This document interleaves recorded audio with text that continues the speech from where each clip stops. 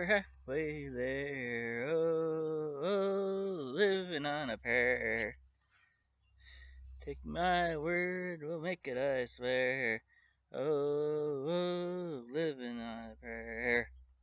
Okay. My faithful memes, with that said, I am going to use Title 17, U.S. Code, Section 107 to 108 of Copyright Law. All media in this video is used for the purpose of review and commentary under term of fair use. All footage, music, and images used belong to their respective companies, i.e. John Bon Jovi. Now, why did I just use Bon Jovi's Living on a Prayer? I will tell you, because I am halfway there through my closed captioning of my YouTube videos, and my YouTube channel is Living on a Prayer because I can count my subscribers on one hand. So, with that said, please continue to subscribe because YouTube channels need at least 1,000 subscribers for monetization. So, but I can only count that many. So, and why am I wearing gloves? As I told you before, I have psoriasis. So, now, with that said, about my YouTube channel, I shall move on because we have a guest star. Don't be shy. I'm sure my viewers would love to know about your people.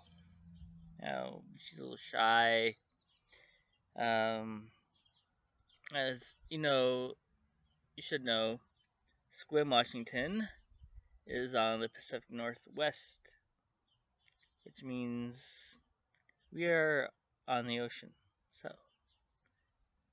now, don't be shy. She's a little shy. And our guest star today is Sophia. And as you all know, she is a mermaid. She comes from AuroraWorld.com. You can get these at www.auroraworld.com. Sophia here, I am using as a model for the fact of, in the movie Splash, Tom Hanks was quoted in saying, "All my life I have been looking for love, and when I find it, it's a fish." And then, after he said that, John Candy said, "Nobody says love is perfect." But however, I think that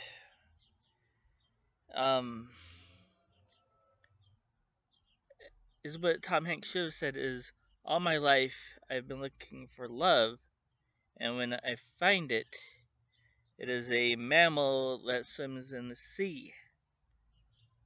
Because even though a mermaid does have a tail that is sort of fish-like, what shape is the tail in? It is flat, like the tail of a dolphin or a whale. And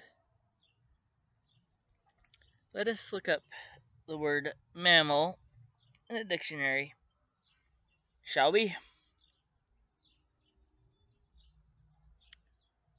Mammal.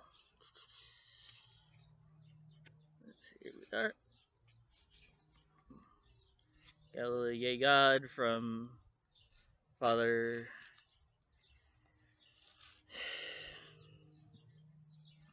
Mark's funeral.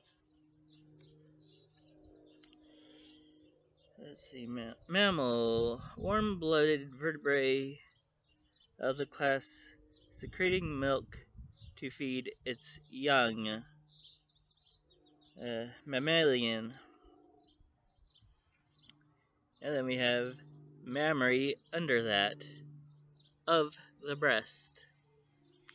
Shall we go to breast? I think we should go to breast. Yes. Let's go to breast. Breast. 1A. Either of two milk secreting organs on a woman's chest. We shall use that one.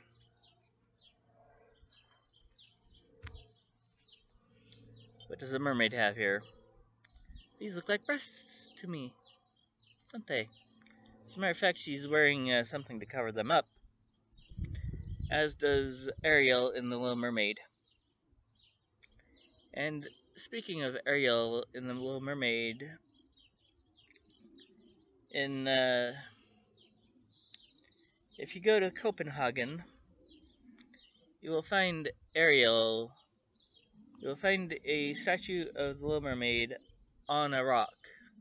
So if you ask if a mermaid comes up for air, then the answer would be yes, because the Little Mermaid is on a rock.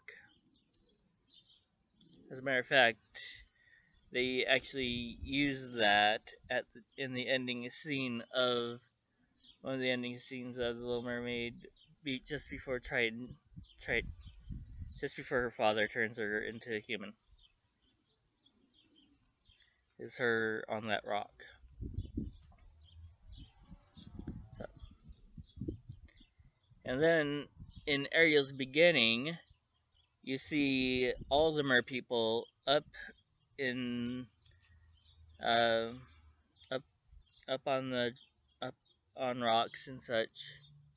And in Peter Pan, you see the mermaids splashing around, swimming around, getting air.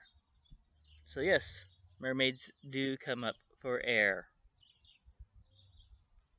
So I would classify a mermaid as a mammal. Now, do you classify a mermaid as a mammal or a fish? You be the judge.